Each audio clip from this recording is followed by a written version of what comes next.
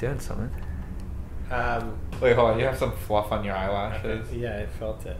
I feel like I have makeup on. You do have makeup on. For what? You Oh my just God. filmed. This day has been so long.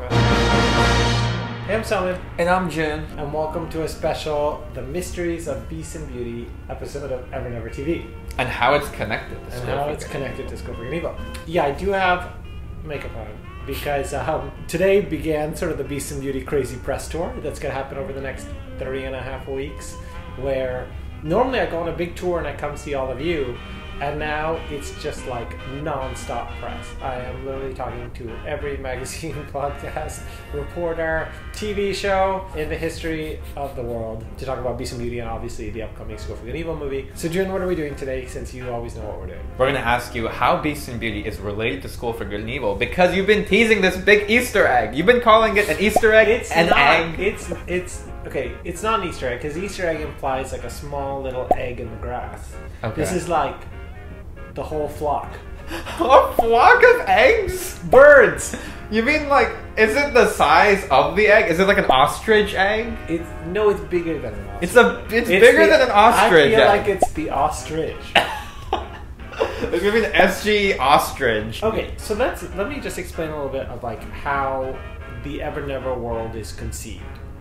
So the EverNever world, which we revealed last week, the big multiverse, means that there's going to be separate universes, right? There's the School for Good and Evil universe, and now there is the Beast and Beauty universe, right?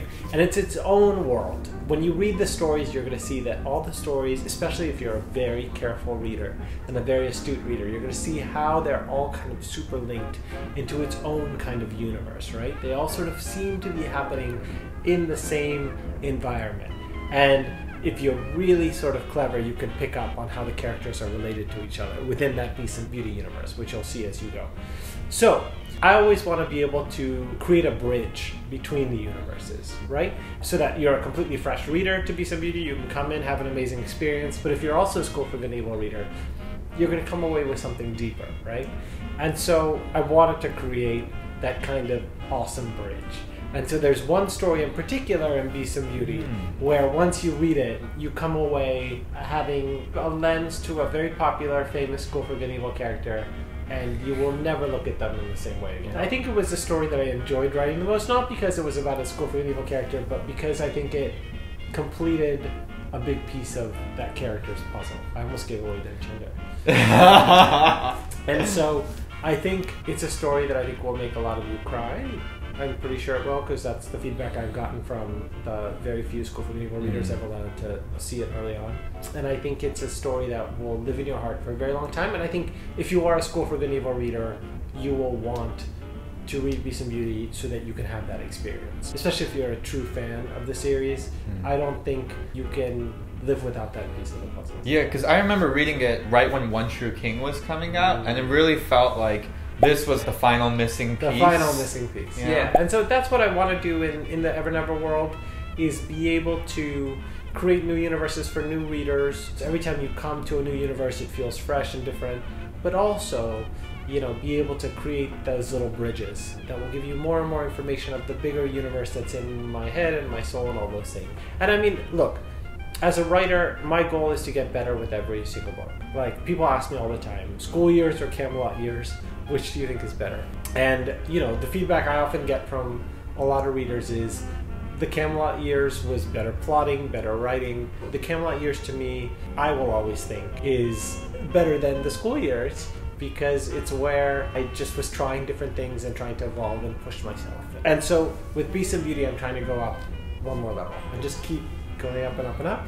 And at the same time, you know, give a nod to my past as a writer and a person by going back to old universes. So that's sort of, I think, the answer to whether there's a connection between the two. And you're going to have to tell me once you read it how you feel about that connection. All right, so what else do we have going on? So we have our Beast and Beauty meet and greets where you can meet Soman. Tickets are still available in the link below. And you'll be able to ask me anything you want at that meet and greet. You can ask me about Beast and Beauty, you can ask me about the movies, you can ask me about School for Good and Evil. There's very limited slots left, so if you want it, make sure you book your slot as soon as possible. We also have the amazing virtual launch party coming on September 24th, which is a Friday. It's going to be at 4 o'clock Eastern time.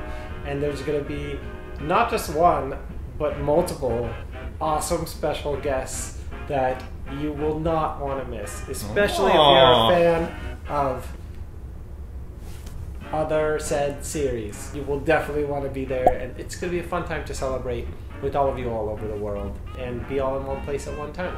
The other thing is, for the Beast and Beauty launch party, there's going to be an epic Q&A where I answer all your questions about Beast and Beauty and School for Good and Evil and the School for Good and Evil movie and all that sort of stuff. So if you would like your question answered, now is the chance. So put them in the comments below and tell us what you would like me to answer at the virtual launch party.